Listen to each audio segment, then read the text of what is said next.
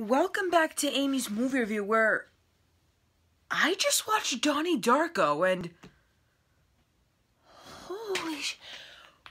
that was a really good movie, but the ending was so confusing.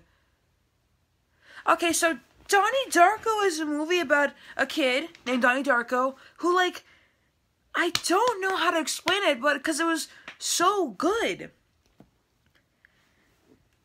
It's also a Patrick Swayze movie, and the guy from iCarly's in the movie, but I think those are just minor things that we shouldn't really talk about right now, but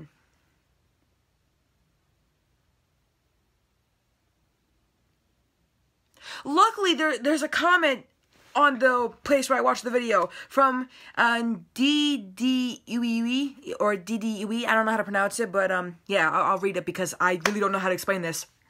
There's two universes, a normal universe, Universe 1, and a fragmented universe, Universe 2. We don't know what, if anything, caused the universes to split, but they did. And the movie up to the end is set in Universe 2, which is what the movie was in the beginning. Universe 2 has a messed up timeline, making it unstable, and so eventually it will collapse, which is the end of the universe. When Universe 2 is created, it also creates an artifact in the universe, the plane engine. If this artifact isn't removed from Universe 2 before the collapse, then the universe, instead of collapsing safely, will collapse into a black hole which will destroy Universe 1 and Universe 2. Also, whenever the new universe is created, a random person gets special powers, in this case, Donnie. These powers make it so that they are the only person capable of getting the artifact out and saving the universe. Frank is what's known as a manipulated dead. He becomes this when Donnie shoots him for running over Gretchen, the girl. The manipulated dead are able to go back and forward in time and have knowledge on the impending disaster. So Frank, being one of these, is trying to get Donnie to save Universe 1. The reason Frank has Donnie destroy the school is so that Donnie can meet the girl while walking. Without this, the girl, Gretchen, would have never,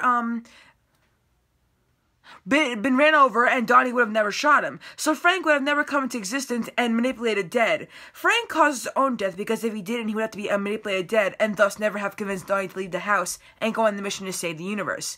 When Donnie is sitting on the mountain, he uses his powers of telekinesis to guide the artifact back into Universe 1 right before Universe 2 collapses, meaning that Universe 2 collapses safely, not becoming a black hole and destroying Universe 1. When the universe collapses, the scene changes to Universe 1, where the artifact has been transported, and because it's been transported there, it falls on Donnie's house. Since Frank doesn't exist in Universe 1, Donnie's been told to leave the house by him and dies to the engine. Because, that was nuts, man. That was... I don't even... This movie is really, really good. You need to watch this movie right now. I don't care what you're doing. I will link this in the description, but you need to watch this movie. Yes, it's gonna confuse you. And yes, this movie did end up getting a shitty sequel where his little sister was the main character. But please, you have to watch this because this is so good. Listen, if you're older and you watch my videos, you can watch this stoned. I feel like you would imagine this if you were stoned. And if you watch this drunk, hell, maybe you'll still understand it. But, man. This was good. This was a really good movie. I'm putting it on 10 out of 10. Holy moly, man. Oh my god, I gotta go, man. I gotta rethink my whole life.